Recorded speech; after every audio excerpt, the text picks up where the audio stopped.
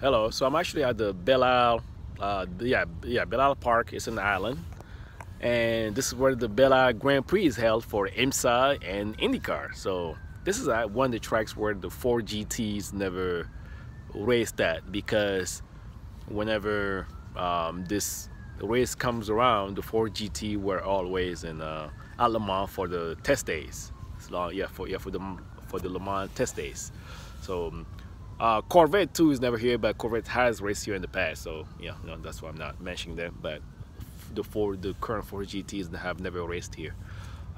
This is actually a nice place because it's a practical place. It's an island, it's a park, a public park that anyone can come to, and you can actually see the race, the skid marks that teams have left behind. And this is actually the pit wall, American style pit wall. Yeah, so minimalist yet very practical. Anyway, so the 4GT program has ended. It started in 2016, and they won Le Mans in 2016, and they went 1 out of 4 at Le Mans. 16, 17, 18, 19, and only won one out of 4. So not quite what they expected to be. Not quite what they expected. I'm sure they expected at least 2 to 3 Le Mans wins. I mean, 4 would have been like a unicorn program, But okay, I mean, if they had 4. I believe they did the homework to earn 4 wins. They did enough to earn, to have 4 wins. But it was because of BOP. So they never won the Le Mans championship. I mean, they never won a WC championship. They never won an IMSA championship. They won the Daytona twice. And they had race wins, but it's not fulfilling if they won a championship and don't even come at least two wins. If they could have won 2 Le Mans wins, that would have been even better. But cars that are less developed, just like the last gen Aston Martin, even the current gen Aston Martin, the BMW is less developed than they are. So than the Ford is. So as you see, you see cars driving down the pit lane. So actually, well, behind the pit lane. So that's where actually the teams are left. So yeah, anyone can drive here. That's what's so great about this place. You can have a world-class race here, but then it's open to to everybody. I love it. Anyways, and that's all because of BOP. BOP is why the Ford never made it. So you can actually see. This year, when they won Daytona this year, and you can see how far ahead of every other team they were. Corvette was the only team to come close to them, and they were lapping the Corvette teams. So, but then the BOP kicked in, and that's it. They were just like everybody else. But you can see at the beginning of the season all the development work they did. So if they were allowed to keep all that development work, if they didn't get any other, horsepower concessions, any downforce, any I mean, they had a lot taken away from them to make sure they were within the performance window of the other competitors. But at Daytona, you saw how much better that they were. I'm winning. Wow, somebody driving a motorcycle, and it's like 50 degrees outside. Somebody driving a motorcycle. He's brave. Anyways, so now that the program has ended, there's the movie coming out. It comes out in November, so I'll be sure to watch that. I'm actually going to give you a review of that movie. So hopefully, hopefully you guys watch it and then watch my review, see what you think. So in the flyers and the trailers, you can see Matt Damon is playing Carroll Shelby, and then they also have the other actor portraying Ken Miles. Ken Miles is somewhat of a forgotten legend. He was one of the studs of the Ford program in the 1940s.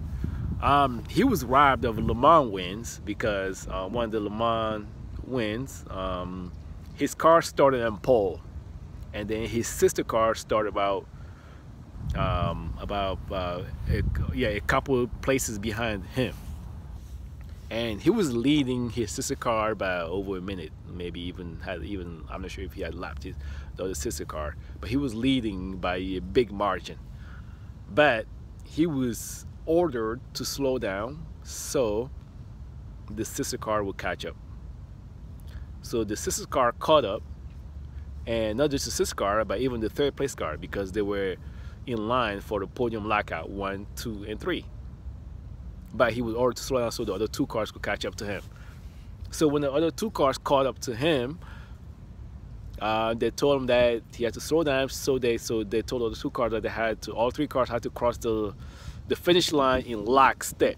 You know, like it has to be dead heat, where you couldn't tell who was first. That's how Ford wanted it. I mean, if you Henry Ford, I think that was Henry Ford Jr., that's where he wants to go. So the drivers have to do what he says. But for the Le Mans organizers, they realized that, whoa, okay, we have to have a winner. We can't have a race with a 3-way tie. We have to have a winner. So at that time, they really didn't have. They went by I don't think they had fractions of seconds. So I assume that's why they did it the way they did it, and they did it this way. Ken Miles' car was starting on pole, so he was, he started further up the grid. The second place car started, I think, two or three places behind him. So that means that, but they crossed the finish line at the same time. So that means that, their reasoning was that the second place car actually went a longer distance than Ken Miles' car. So the second place car would be declared the winner. And Ken Miles was second. Yeah, so that's where it went. Eventually, Ken Miles died in a testing accident, so he was became, I would say, forgotten by the, by the racing community. So, I mean, you have to be a somewhat more, a stronger connoisseur about the program to know about Ken Miles. I actually didn't know about Ken Miles until the full program began in 2016. So when our program began, that's when I started reading up on the program, just to, get to know more knowledge about the 1940s program. I read as much as I could and watched as much as I could on YouTube just to know about it, and that's how I found out about him. So, but it's good that they're bringing him back. They make, he seems like he's going to be a central figure in the movie. So that's good that they honoring him this way. So, yeah, so I kind of like that.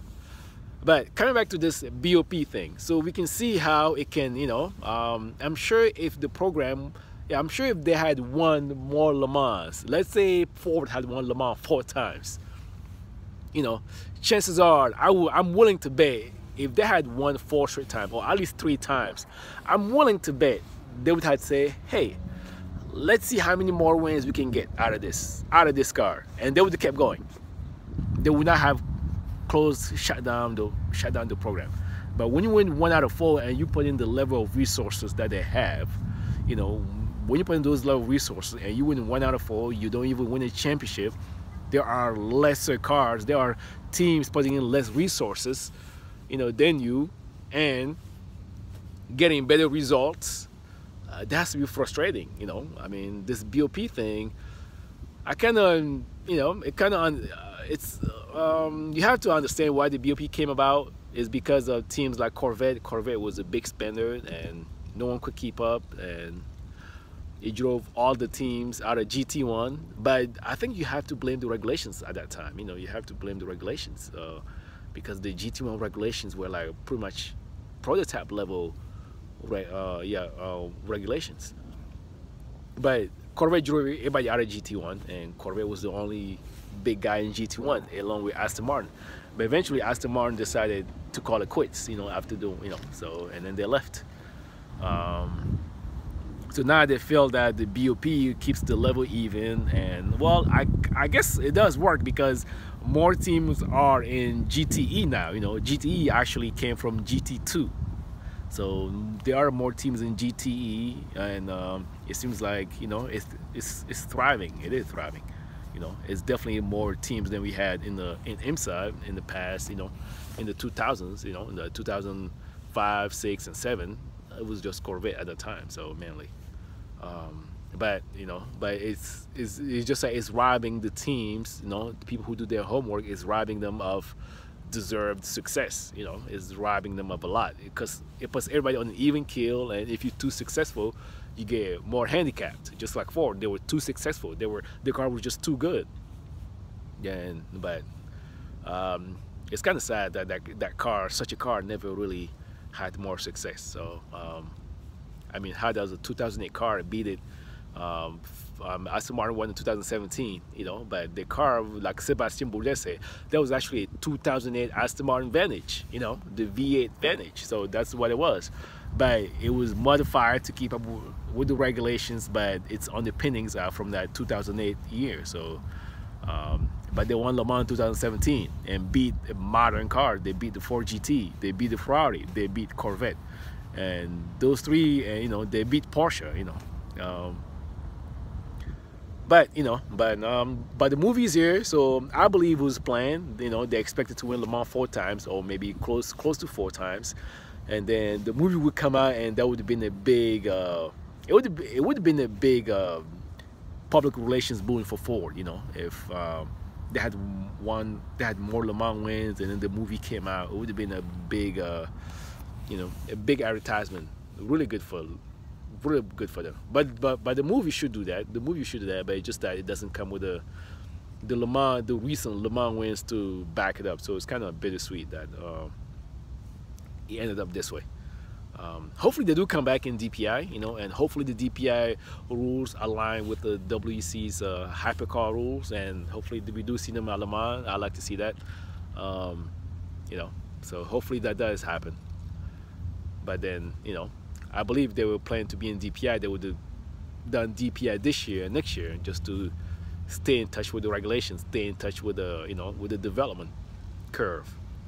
But we'll see, But I can't wait to check out the movie, and I hope you do as well. Thank you for watching.